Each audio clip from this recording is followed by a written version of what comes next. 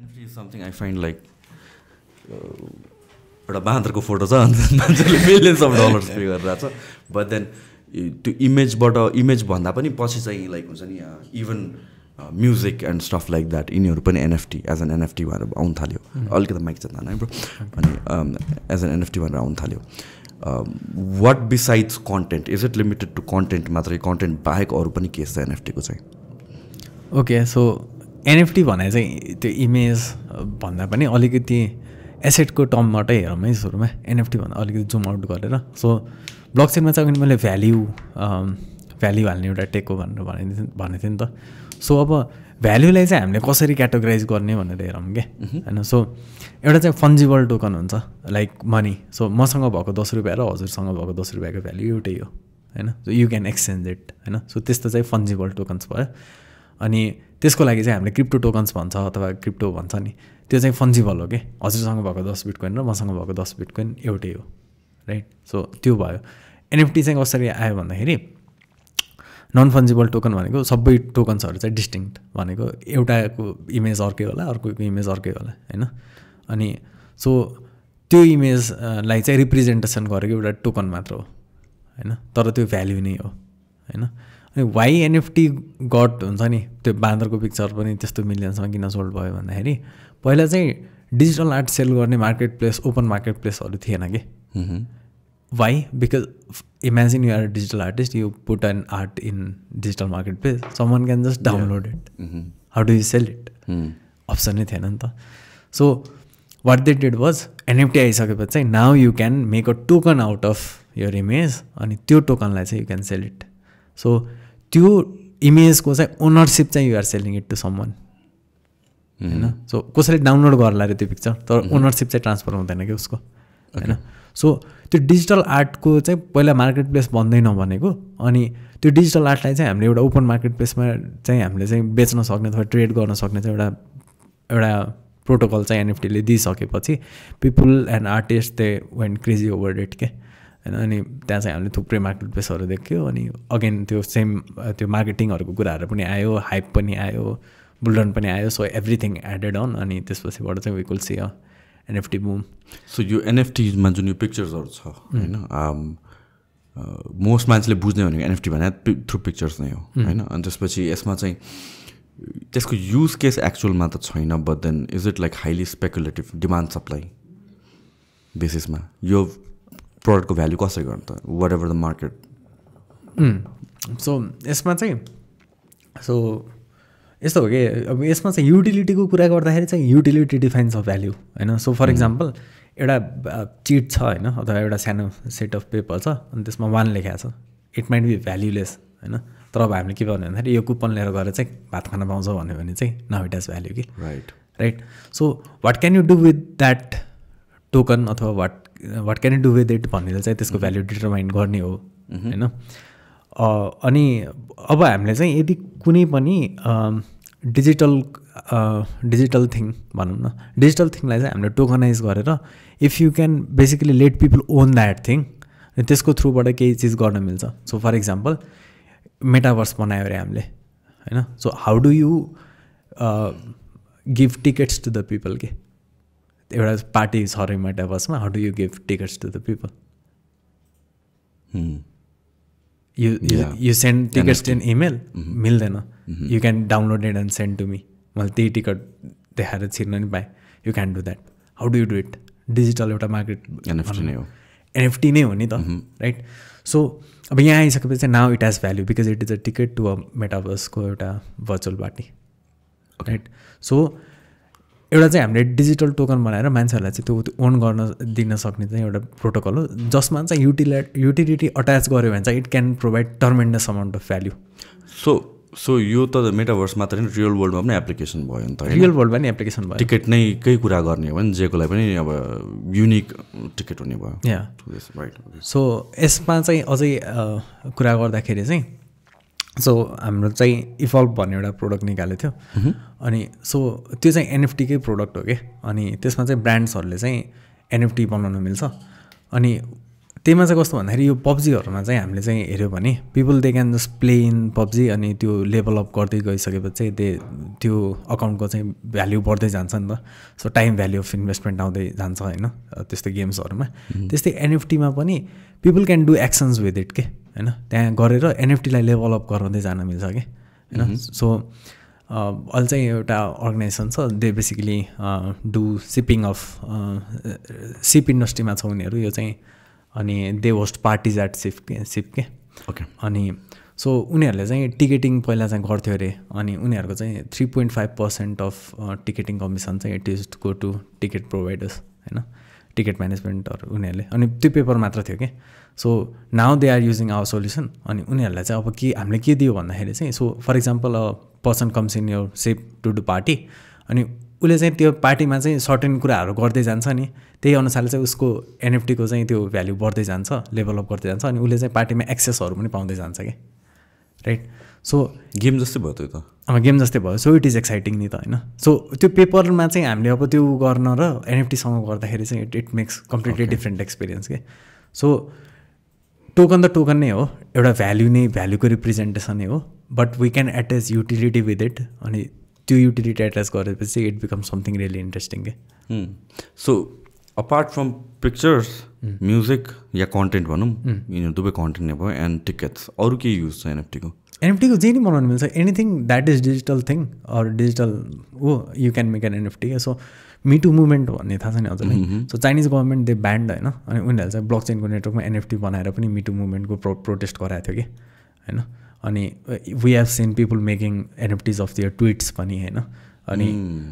वेबसाइटको URL पनि NFT बनाएर बेचिरहेको हुन्छ होइन आई थिङ्क ज्याक डोर्सीको फर्स्ट ट्विटलाई पनि एनएफटी बनाएको थियो होइन सो डिजिटल केही कुरा छ भने चाहिँ we can easily make NFT out of it अनि त्यसको रिप्रेजेन्टेसन एउटा भ्याल्युको रिप्रेजेन्टेसन चाहिँ हामीले गर्न सक्छौँ so it is not bound to यही नै स्पेसिफिक सेट अफ थिङ हो भनेर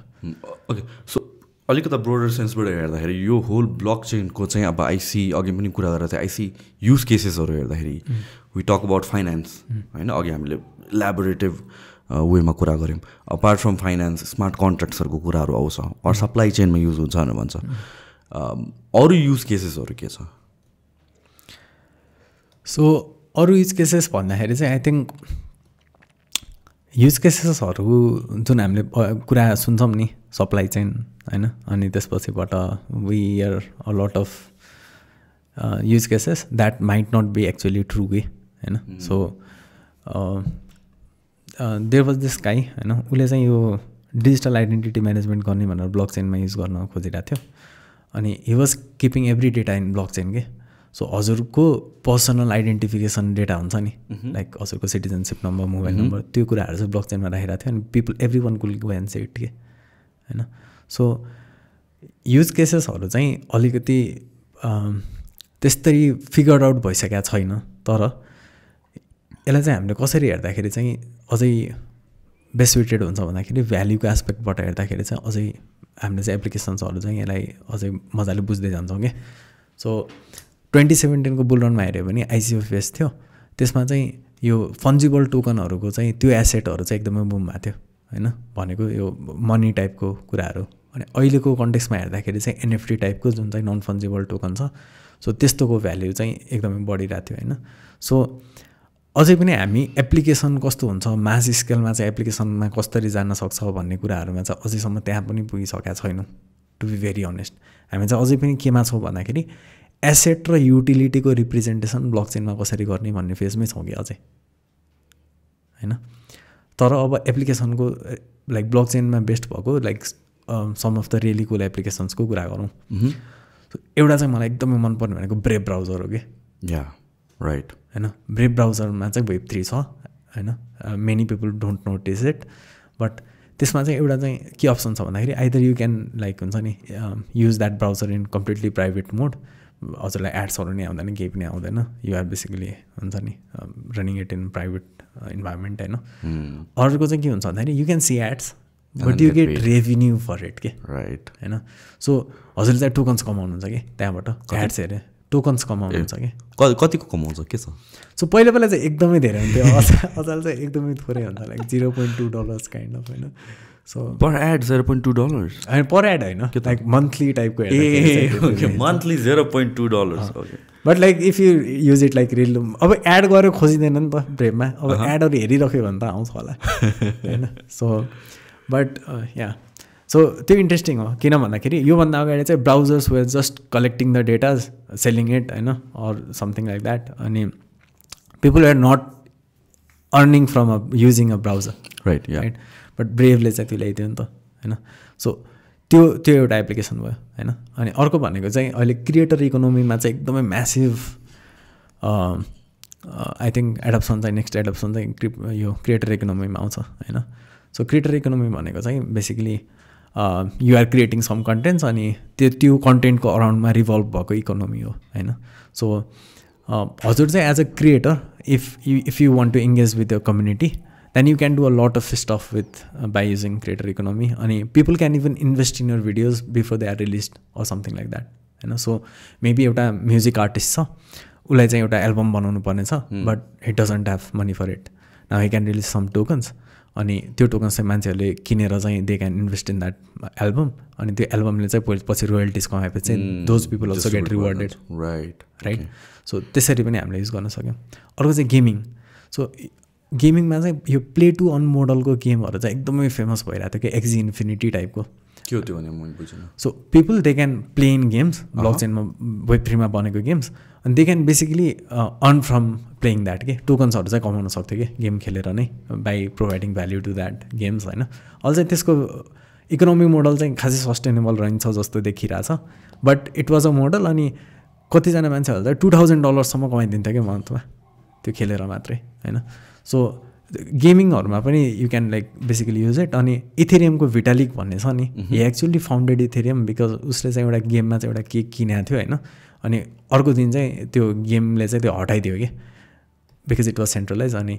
हामीले चाहिँ यो चाहिँ ब्लक चेनमा बनाउन सक्यो भए चाहिँ it will have been mine भन्ने टाइपले चाहिँ थट अफ इट अनि बिल्ट इथेरियम के what's happening with Ethereum there was like 2 वर्ष जस्तो अगाडि कि 1 वर्ष जस्तो अगाडि के अपडेट आएको थियो प्रुफ अफ स्टेक